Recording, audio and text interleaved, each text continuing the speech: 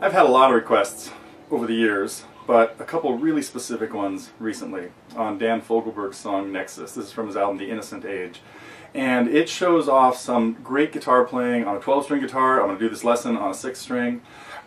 There's a couple of things we're going to talk about, and one of them is just the basic picking pattern while he's singing is fairly simple but very fast. So it's just a matter of keeping your fingers ripping with no pinches usually, and just keeping your thumb going back and forth between 2 or 3 different bass strings depending on what's going on. And then there's this little, now he plays this with a thumb pick. I of course start this without my thumb pick here. He plays it with a thumb pick and does a lot of strumming in there, and so when the timing in this little part is a little tricky, and we're going to work on a couple different ways of playing that to get it all to get it to sound like what happens in there. But so anyway, that is what is coming up, is a lesson on Nexus. This will be broken up into a few different parts and maybe dripped out over multiple times, as depending on how complicated it gets. I don't even know yet because I shoot this part first. Anyway, coming up, a look at Nexus by Dan Fogelberg. The first thing I want to talk about is the fast picking that happens during the vocals. We'll get to the introduction and things that happen in there. And we're in drop D tuning, so really important. I got the 6th string tuned down to D. And now I'm just playing a D chord with the 6th string open, the 5th string open, the 4th string open, and the 3rd string at the 2nd fret, and the 2nd string at the 3rd fret, but also leaving the 1st string open. So this would really be a D sus2. That's the chord we're going to do these exercises on.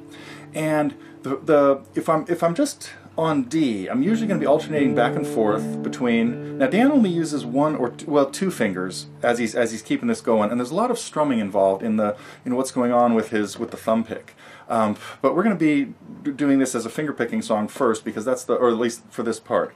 And so, very simple pattern. If you're familiar with Travis picking and things like that, you know that we've got 2 bass notes alternating back and forth, and then your fingers, I'm going to go ahead and use all 3 fingers, but sometimes I'm going to switch to 2 on the top strings depending on what's happening, if I end up using the 3rd string as a bass note.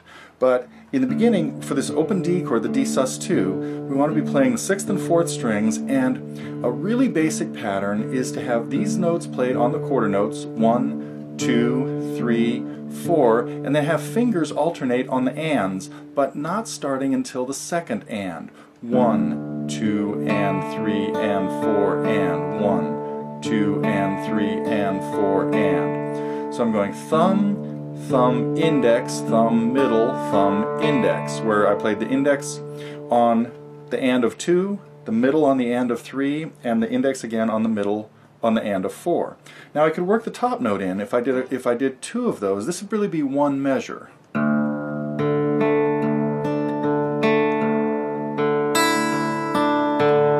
And that's exactly what I have in the tablature, the very last measure, which is just an example of something you can be doing with your right hand. We're not going to worry about measure for measure exact everything he did. So you just have to have that technique. Now, you also then have to be able to do that faster.